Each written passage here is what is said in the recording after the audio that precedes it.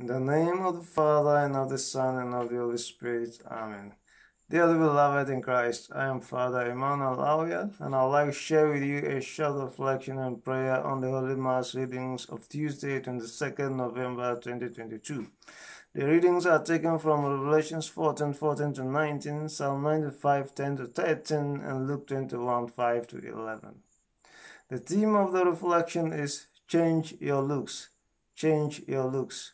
The first reading shows us that we must be ready for the end times by bearing good fruits, because the Son of Man shall harvest what pleases him, after which an angel will harvest the rest into the winepress of God's anger, God's wrath.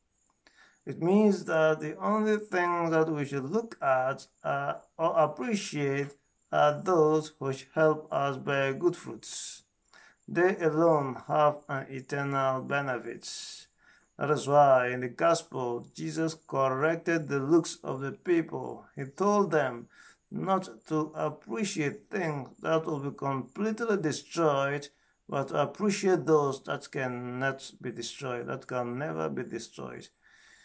Don't look at temples, false prophets, and calamities. They would all come to pass because they lacked good fruits.